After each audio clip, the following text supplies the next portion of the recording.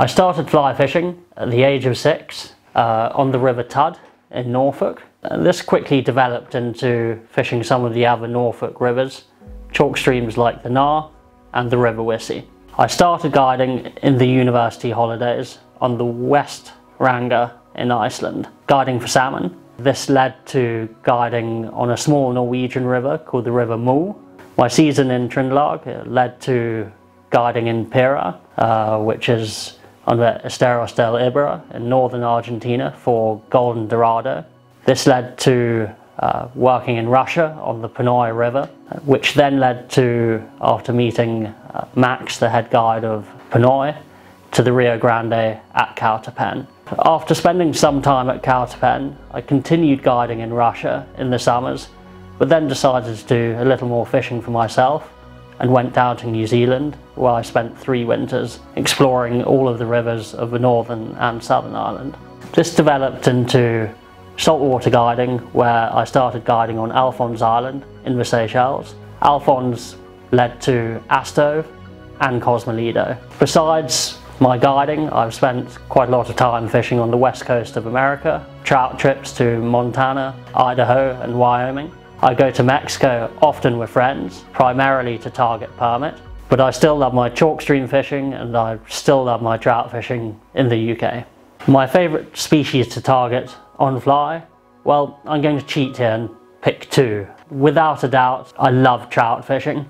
I love the fact you can find trout in such a variety of different water types and in so many different countries. Along with trout, it would have to be permit. There's something about permit, whether it's Atlantic permit or Indo-Pacific permit. I've only been able to fish for those 2 types of permit. They're an addictive fish. They've got me hooked. My favourite destination so far, without a doubt, is probably Cosmolido Atoll in the Seychelles. It's an extraordinary area in terms of both variety of species you see, numbers of fish you see, the wildness of the place, and also some spectacular bird and wildlife.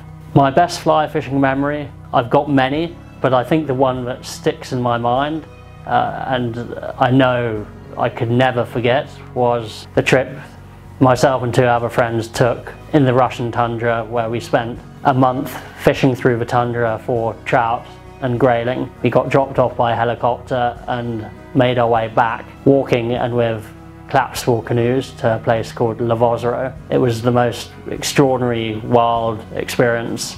The fishing was special. That's probably my most memorable fishing experience. Next on my bucket list, I would love to explore more of the Central American areas, especially for permit, travel more around Mexico, spend some more time in Belize, and of course, without a doubt, I'd go back to New Zealand like a shot. I enjoy working at Aardvark McLeod. Quite simply, it's the people I work with. I think we've got a superb team.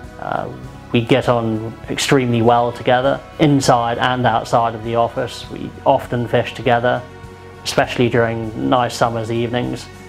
And besides that, it's good fun in the office. We have plenty of crack.